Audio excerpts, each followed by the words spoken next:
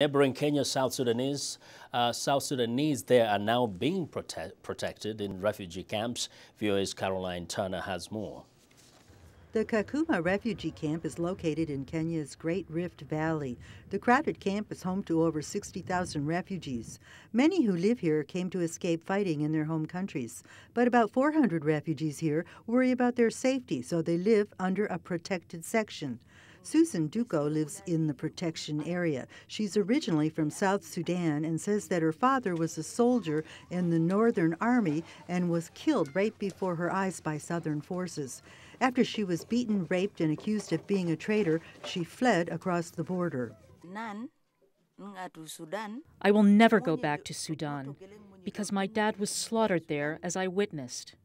Secondly, they say my dad was working with the Arabs, who were against them. People of different nationalities and faiths are required to sign a code of conduct.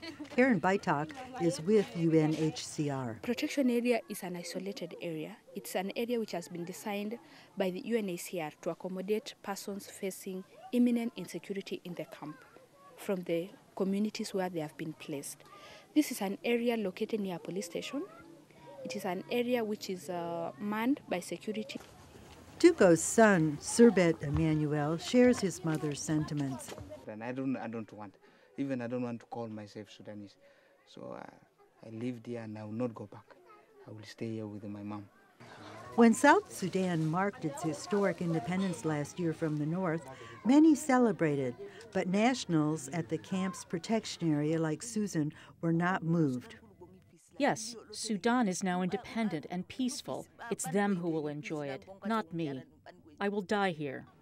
Like many refugees, Duko says she hopes she and her children can be resettled in South Africa or Europe one day and get a chance to rebuild their lives without fear.